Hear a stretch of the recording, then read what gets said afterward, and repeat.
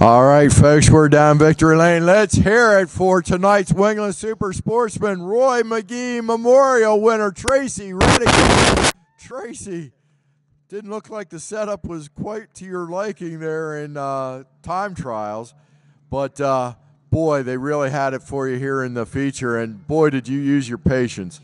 Yeah, everybody knows I'm not a real good time trialer, so the guys tried to pump me up, and that's the best time I could put down. I need somebody in front of me to judge myself by. When I'm out in the track by myself, I just kind of stink.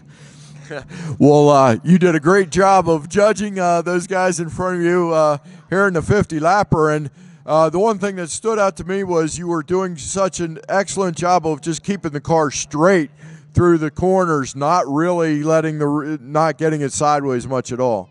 Yeah, I think that was pretty much key. I mean, I got up to fourth pretty quick, but then I couldn't get by Russell, and I was losing patience, so I just had to calm down a little bit. And then after the red flag, once I got by Russell, it was just time to. You're racing with two of the toughest guys here, so.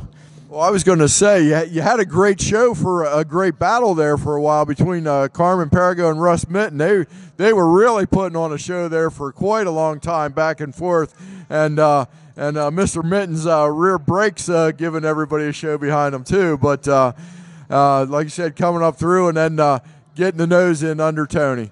Yeah, that was nice. I didn't know if I had anything for Tony. I really didn't. I knew I had my hands full with Russell and Carmen.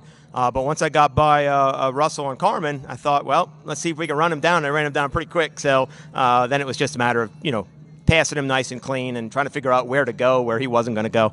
But it's great racing with Tony and Carmen. It's you can always trust each other. And that's always great. The sportsman division, always great racing and respect between the competitors. Hey, you got plenty of people helping you out here. Let's give them some airtime. Yeah, I mean, the guys on the crew, same guys that helped me the last 2 years run the Sportsman, Marty, Mike, Dennis, his wife Tammy, and, of course, my father-in-law, George. He's the one that gives me the tires and the things I need to do what I do. And wait a minute, no sponsorship? No, it's pretty much George, my father-in-law, and myself. That's it. We got to get some names on there for you. And we run pretty much all used tires. It's all sprint car tires we buy used, so it's neat, though. Path Valley is a great speedway. They're doing a great job, and it's a lot of fun racing here.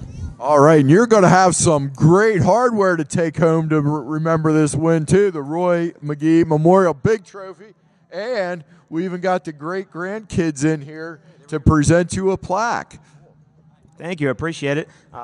Last year, I think the 75-lapper was McGee Memorial that I won, and it was really neat to have everybody here in Victory Lane with me.